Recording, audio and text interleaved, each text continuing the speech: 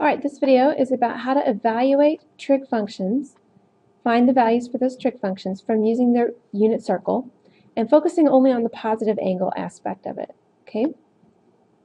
So let's talk about this. We did lots of triangles when we built our unit circle, and for instance, we built this triangle right here. Okay?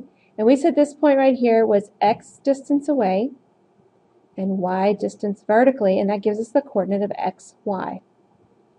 Alright, so when you think of sine, cosine, and tangent, you're going to need to begin to think about sine as x or y, cosine as x or y.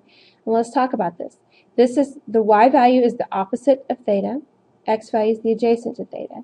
And on our unit circle, remember our radius is always 1. So if I evaluate the sine of theta, I get y over 1.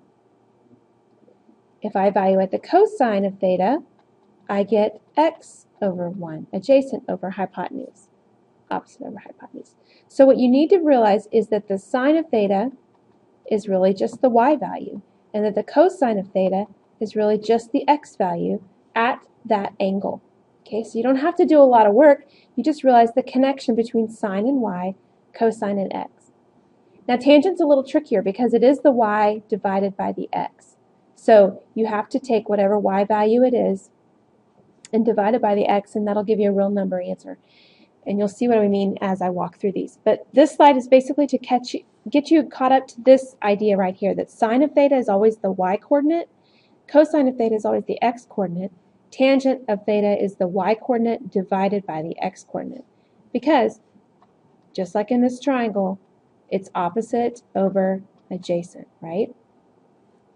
Okay. So refer back to this if you can't remember why sine is y, cosine is x, and tangent is y over x. Alright, so let's do this. Okay, so the problem says find the sine, cosine, and tangent for the given angle. Well, here's the angle theta. It's pi over 3. So I look at the pi over 3 angle right here. Right? And here's my x coordinate, here's my y coordinate. Now, we said on the last slide, we said that sine is your y coordinate. So I'm just going to look. What's the y coordinate? Well, it's square root of 3 over 2. That is the sine at pi over 3. Cosine is the x coordinate. So what's the x coordinate? It's just 1/2. So to find tangent, I have to take the square root of 3 and divide it by 1/2. Okay? Now remember our rules when we divide fractions. We keep the top, switch it to multiplication, and flip the bottom. So I'm going to flip it over. And when I multiply across, I get the square root of 3 over 1. So my tangent is the square root of 3. And that's all there is to finding sine, cosine, and tangent at an angle on the unit circle. Let's try another one.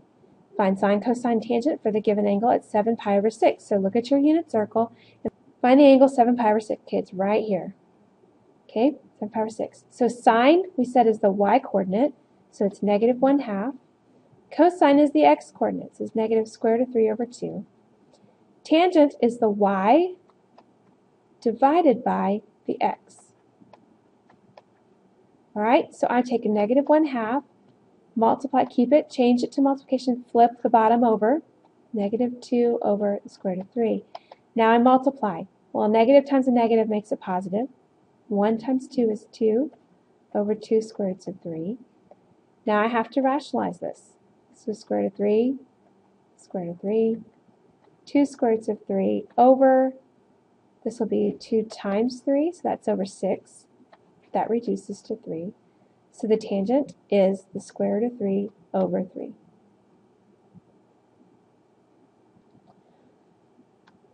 Alright, this last one takes it a little bit further. It says find all 6 trig ratios for the angle. So you start exactly where we've been before. Okay?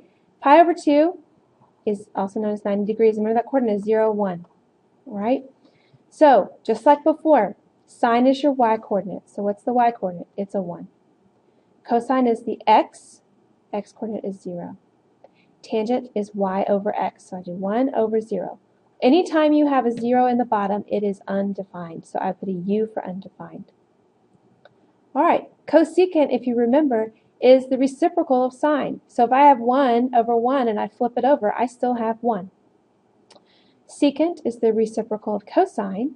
So what I have here is 0 over 1. If I flip that over, I now have 1 over 0. But guess what? That's the same thing as undefined. All right, over here we had 1 over 0, right? But if we flip it over to get the cotangent, I now have 0 over 1. 0 over anything is just 0. So one thing I want to point out is what's the reciprocal of 0? That's undefined. And vice versa, what's the reciprocal of undefined? It is 0. Hopefully that makes sense. If not, ask me in class and we'll go over it again. But now I found all 6 trig ratios. Okay? Now I want you to try this one on your own. 5 pi over 4, this angle over here, I want you to find all 6 trig ratios, and we'll check this when you get to class. Good luck and see you tomorrow.